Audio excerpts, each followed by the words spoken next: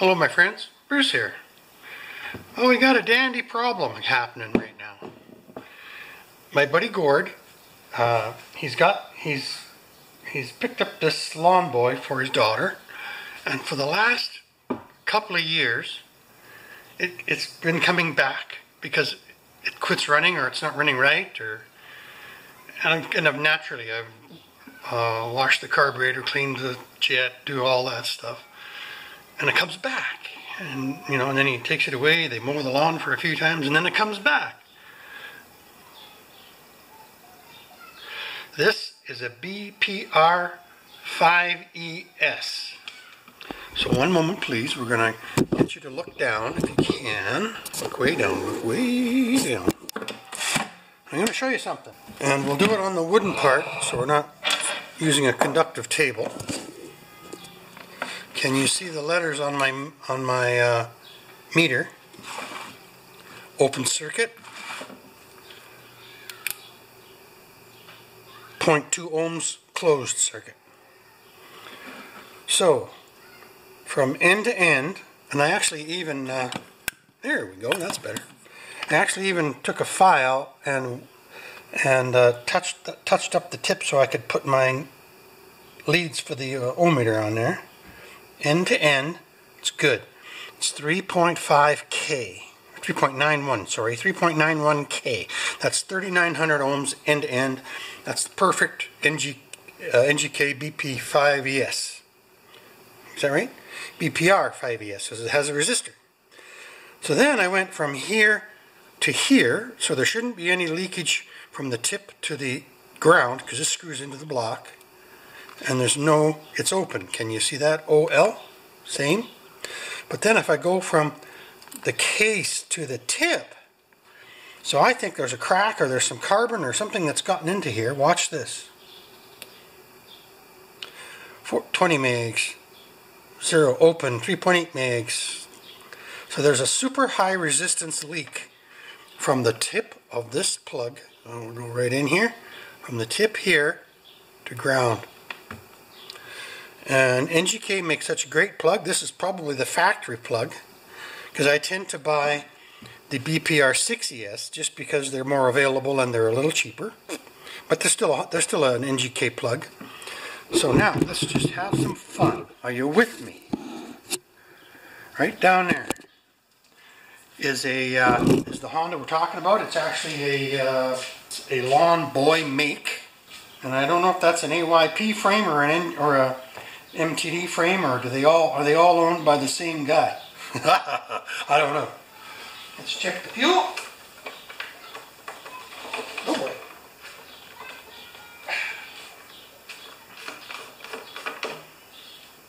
Not much fuel in it. That's interesting. There's enough. I'm going to start this up. If it starts, we'll let it run for 5 minutes, or just a few minutes. Choke settles down. So are you ready?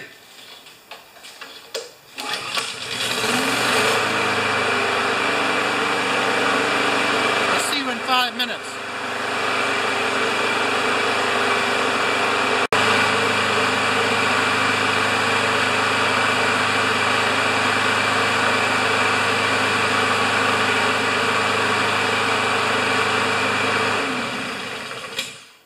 I know it's kind of boring, but I'm just making sure you guys see what's happening. Now I'm going to put this old plug back in there, and we're going to see what kind of action we get to prove my thought. I was going to use a smart word, but that's good enough. Now we need a ratchet and a socket. And yes, Mick, I'm using my knee pad here. Remember, everything's just very hot. Oh, it's running white. Oh, it's burning off the carbon. Right on. Okay, so we're not going to worry about that right now. We're going to stick this guy in. This is the one, the BPR 5ES that was in it when it came to me non-running.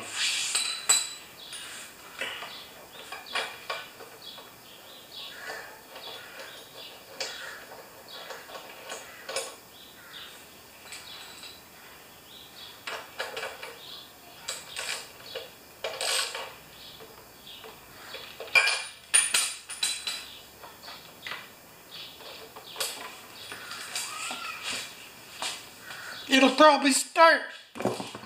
It shouldn't.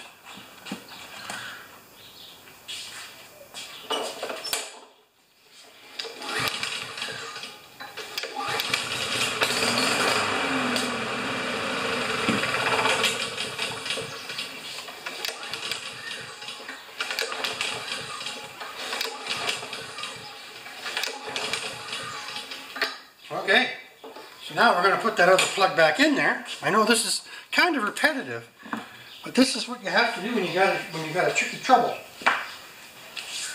Oh, we need the old plug, which is going to be hot.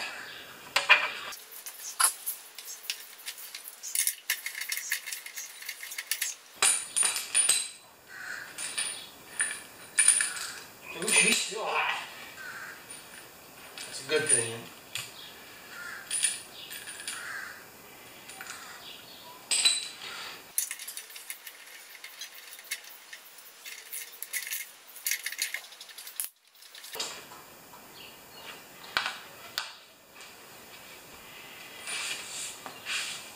So now, we got the new BPR6ES in there, and this is the 5ES that it came with when it was running poorly or not at all. So now it should start and stay running. Now remembering that it is an automatic choke, so sometimes they get wacky when it's in between hot and warm, but we'll see.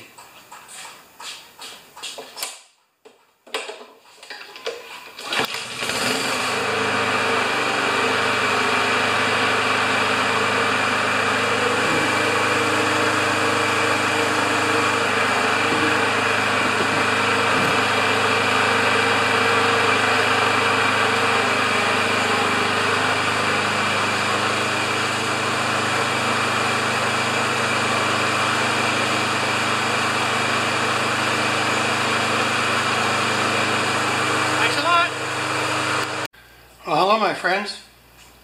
I don't even know if I should be showing you this.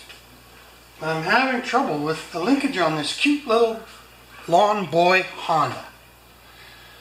It's supposed to be a high quality mower, and it's been brought to me by my buddy Gord. I've had it back here a half a dozen times. It's driving me crazy. And I was talking to, what's happening is the choke is sticking on, right? And I think what's happening, and what Mick suggested, Mick's small engines, Mick the mower man. You'll find him if you need him.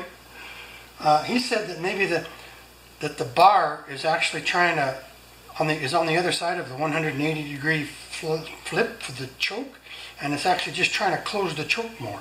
I just started it. It ran fine. But it might just be one of those intermittent things that drive us all crazy. So I'm just going to do a small amount of fooling around. And we're going to get a 10mm socket. And we're going to take these guys out of here.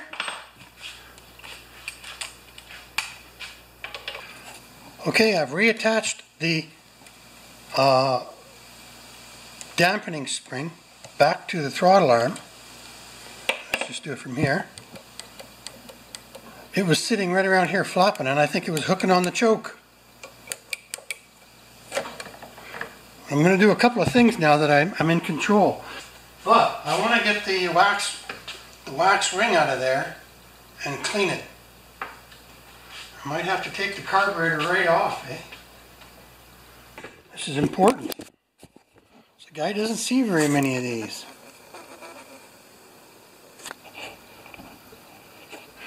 Okay, this is the choke activation plate. Okay, it comes off like that, and it just activates and deactivates the choke. One of them is done by, I believe, is done by a wind vane, and the other one is done by this little wax goober.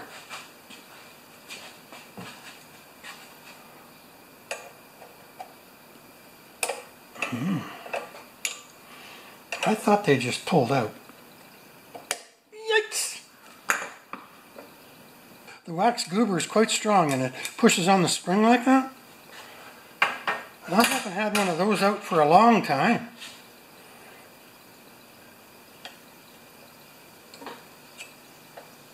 It's probably been glued in there. I had a subscriber complain to me that I would walk around the shop and get tools and talk.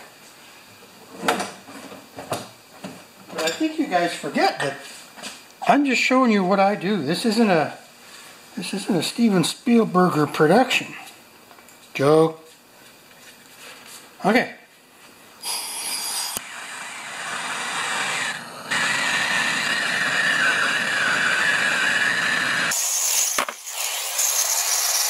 So what I'm doing now is I don't know if I can get you to look at the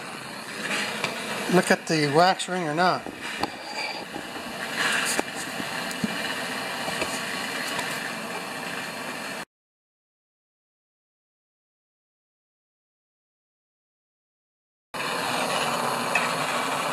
Good. Excellent. So do you see that? Do you see that it came out longer? Right here. And that holds the choke off every time you start it up. Excellent. Now we just have to make sure it retracts. I'm going to take a clean rag and I'm going to wipe off that post. Right? Now I'm going to do a little trick that I've done before. Don't do this at home. This carburetor spray comes out of here like Freon spray.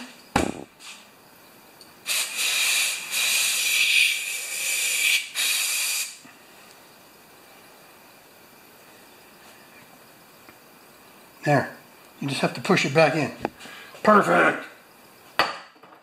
We got it. So now I'm going to just have a look inside this carburetor. Are you guys done now? Go back to wide.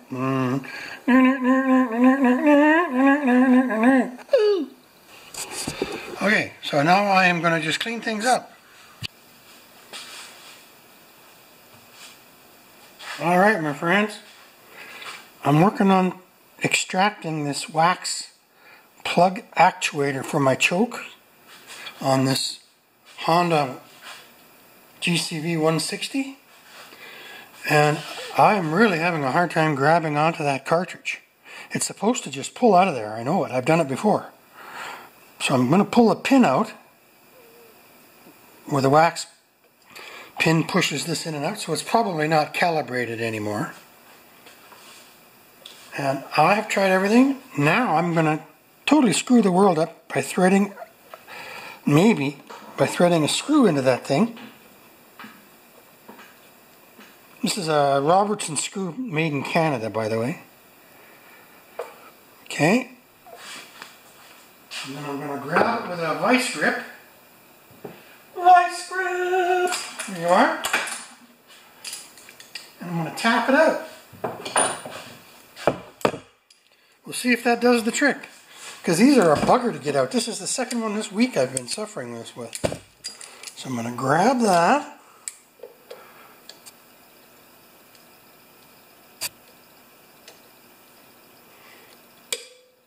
And I'm going to see if I can tap that out of there. Ta-da! Look at the ugliness in there.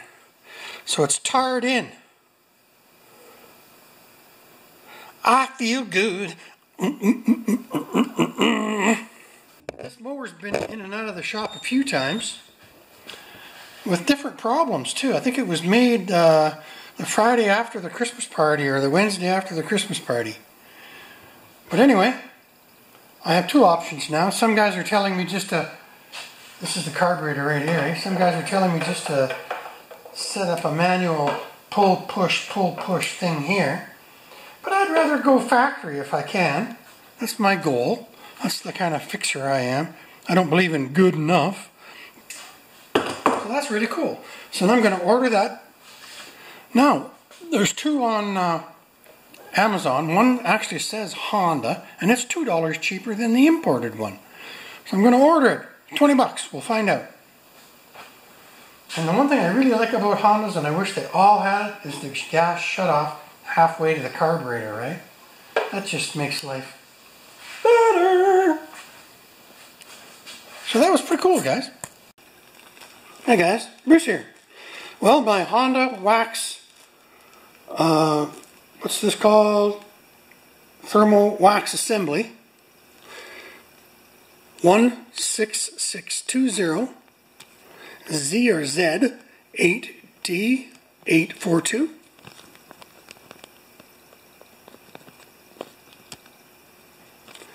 And we're going to install this bad boy today. Here's our new thermal wax assembly. Goes right into the same hole. Right? And then I think we're going to put put this together with my rods that I got from Jim Yeski. So we're going to start like this. 1, 2. I think this goes on here like that. Oop. Now, are you with me? How much can you see? Not much, eh?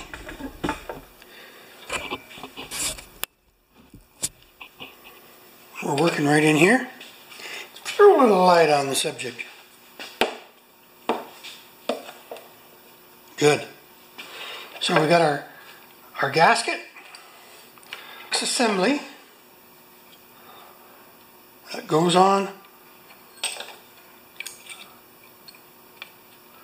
I believe like that. Oh, no, like that. It's the only way for it.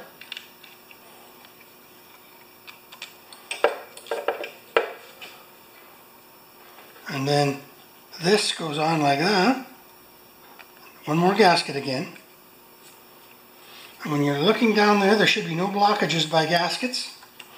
And we can just pop that baby on there.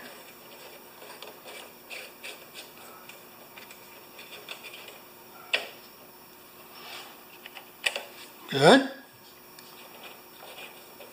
I'm liking it. Now, we need a gasket for the housing. Okay, what do we go? There's my bolt. I was looking for that. Okay. So now, we got our carburetor. That looks like it goes right over there like that, onto that hole like that. I think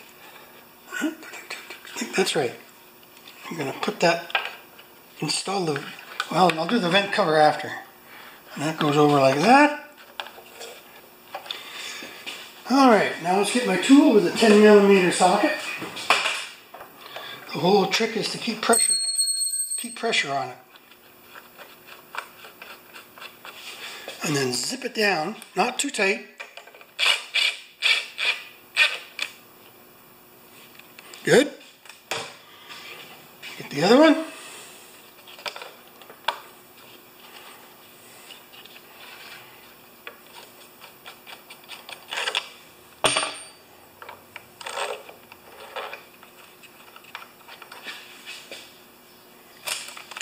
Zip it down. Now I'm going to loosen them off a little bit, one turn, so that we're there. Now I'm going to have a look down the end here to make sure everything's good. It does look good.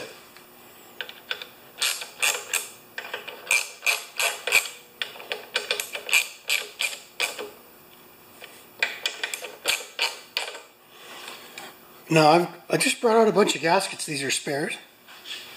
Let's turn on the fuel. And we should have a runner.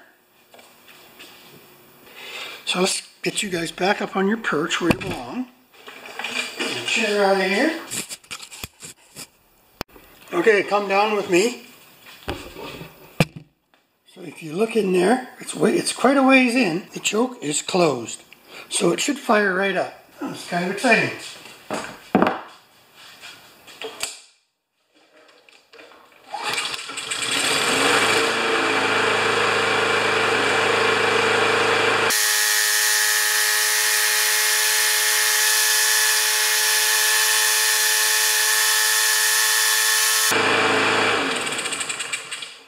So this is where it was tripping up on me before, when it was just not warm and not hot. So I'm going to try and start it now. This is the test for me.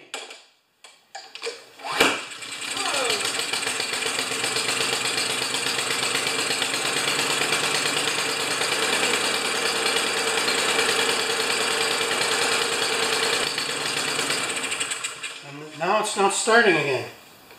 So I'm just not sure, guys. Am I missing something? Because it did the same thing with the old wax pin.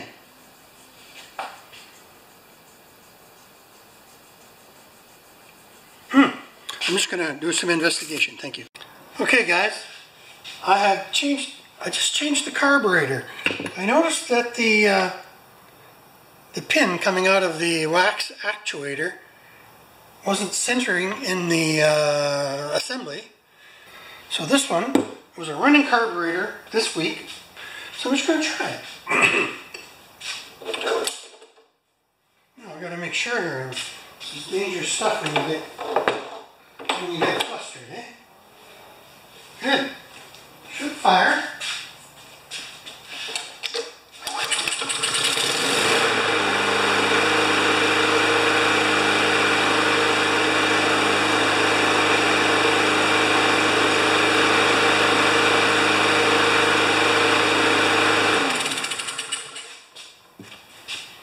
Bingo! Now, if it fires again,